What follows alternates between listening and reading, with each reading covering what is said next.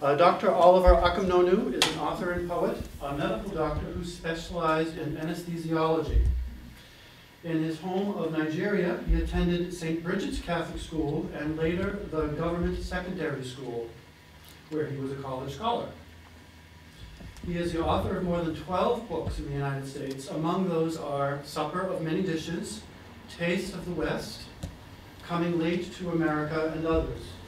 For more information, visit his website at Dr. Oliver Akamnonu, which is D-R-O-L-I-V-E-R, and then AKAMNONU.com. Please welcome Oliver.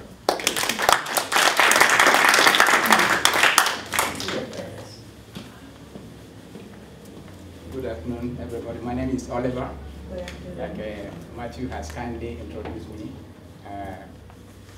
My major objective in life is to write books. Even though earlier before then I digressed into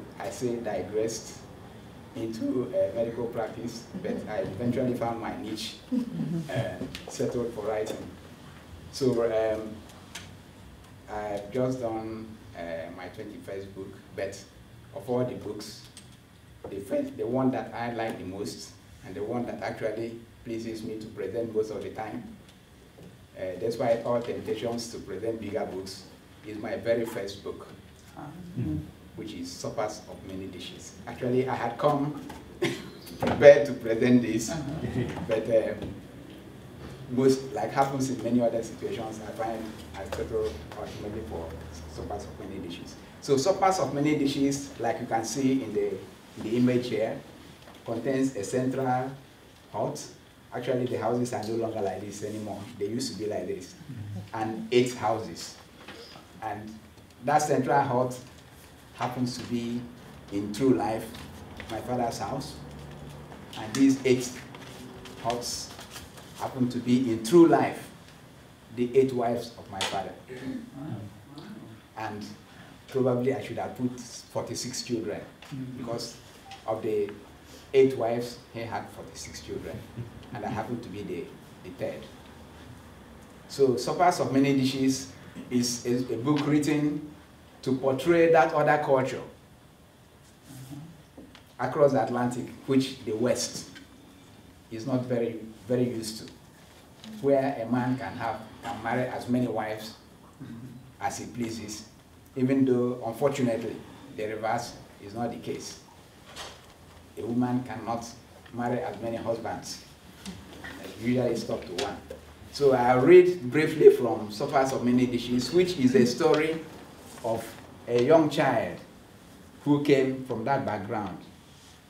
And the truth is that even though this is written in fiction form, this is a true story. And that young child that is portrayed in this picture happens to be me. So now, the child by name Gwebe was born the 3rd child in the family. And being the 3rd child and the 2nd son, he was very much pampered amongst the 46 children. And being pampered also had its responsibilities, that he had to look after the much younger ones. So it is a story of that child going to school, maturing, getting into a secondary school, and ultimately getting into a medical school. We're actually trying to see if we can put this in a movie form, but it takes quite some process. So I will read briefly, since I have just, I think, 8 minutes. I'm sorry I've taken some 4 minutes out of it to introduce her. So Okoli lived, the name of that child is Ogwebe, but he was usually called Okoli. Okoli lived with his grandmother in a section of the village called Ipamoji. He often accompanied some local big girls, the Onusayans, to hunt for snails. Some of the things mentioned in this book actually are rather strange. Anywhere I go to present them, I've traveled quite a bit. Usually people can't imagine. But if you put yourself in a situation where you are taken from metropolitan Los Angeles or New York City and put into, I don't know where in the United States I can relate that to, into a place where you are living with nature. Living actually with nature. It's not as primitive as it's portrayed, but you find that people fall back a lot more on nature in the part of the world where I came from. Sometimes I miss it, some other times I prefer this other type of life. So Okoli lived with his grandmother in that kind of a village where there was no electricity, no pipe-borne water. They had streams, and the streams were not polluted. So now, he often accompanied the local big girls, the Onusanyas, to hunt for snails after the rains. The snail hunting was often in the early hours of the night, and the young hunters used dim light from sticks laden with oil, fiber, or palm fruits called apulabo. Those were the days when neither the hurricane lantern nor the dry cell battery torchlights had made their debut in Okoli's village. You can imagine, it looks like the Dark Ages, doesn't it?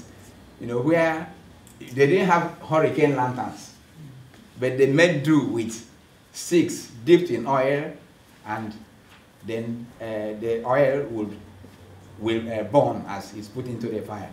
So at night, the little children usually went to the low bushes to hunt for snails. I don't know how many of you know snails.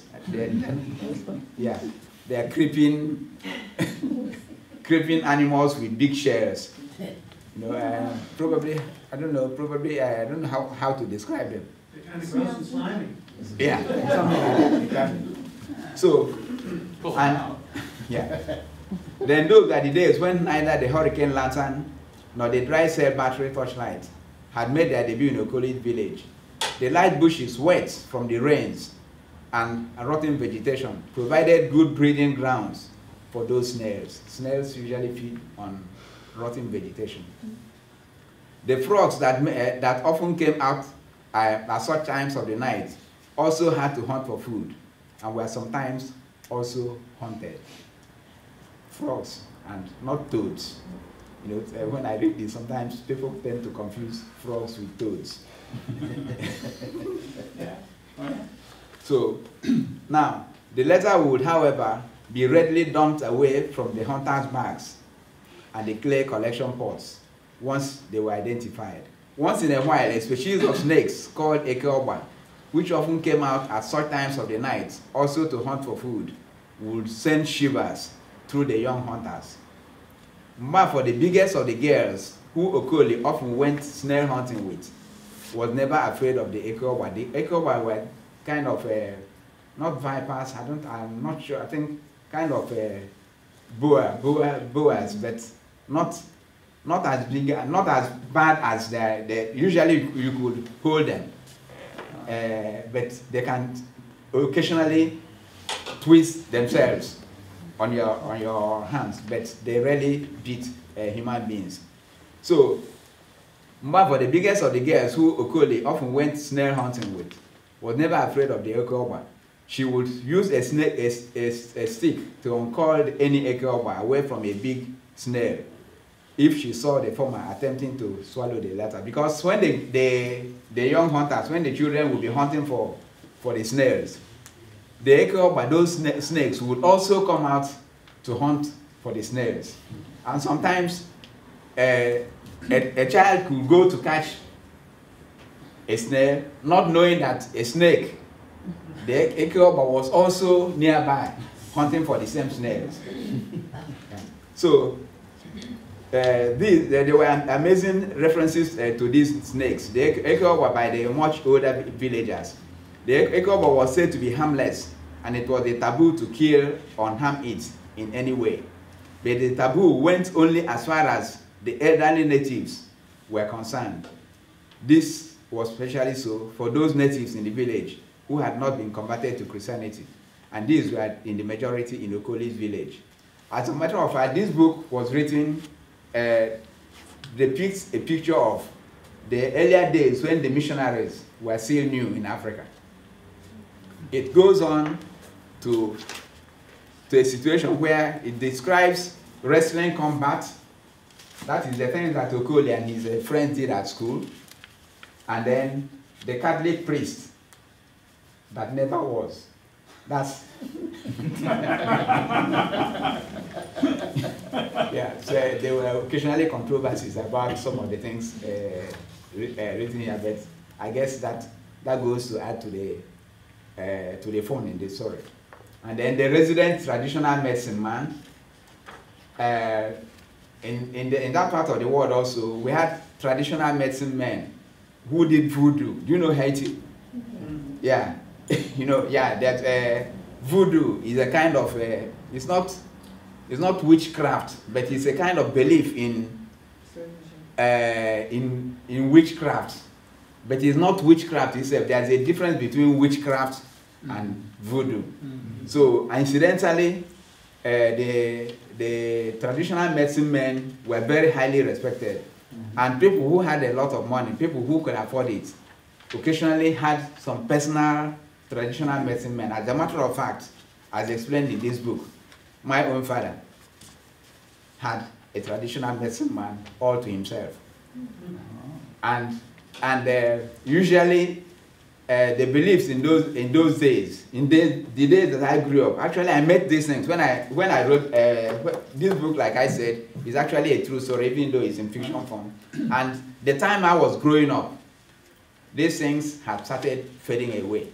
But some people still kept the traditions going on, and my father happened to be one of those people who kept the traditions going strong. Incidentally, there's a tendency to believe that that witchcraft was the general practice and that the people didn't have a culture. But in actual fact, even in the midst of the witchcraft and the sorcery and all the kinds of things that you might not expect in the Western world here, the society was very highly organized. And children were taught from early childhood to abhor certain things. Corporal punishment was the norm, even though it's not tolerated in the West. But that was the culture in which some of us grew up. If a child did something wrong and you warned him the first time and warned him a second time, the third time around you no longer warned him, you will smack him. But we didn't beat them. I was beaten. I had a stick meant for me. So and as described in this book, the stubborn children, after they were disciplined at home and they did not comply, would be sent away to live with their uncles or with their aunties. And I was sent away to live. I didn't grow up with my parents. I was sent away. They said I used to fight a lot. And the sticks didn't control me. And I was sent and I lived with my uncle until I entered high school. So, suppers of many dishes, like I said, I'm sorry, my time is up. Another minute.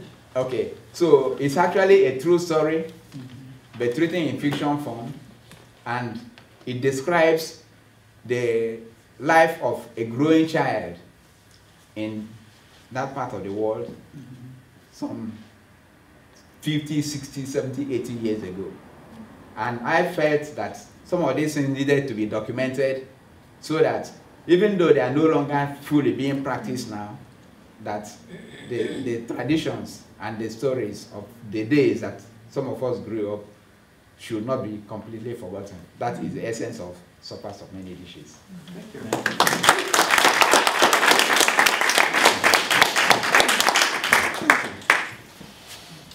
Thank you very much, Oliver. That's fascinating.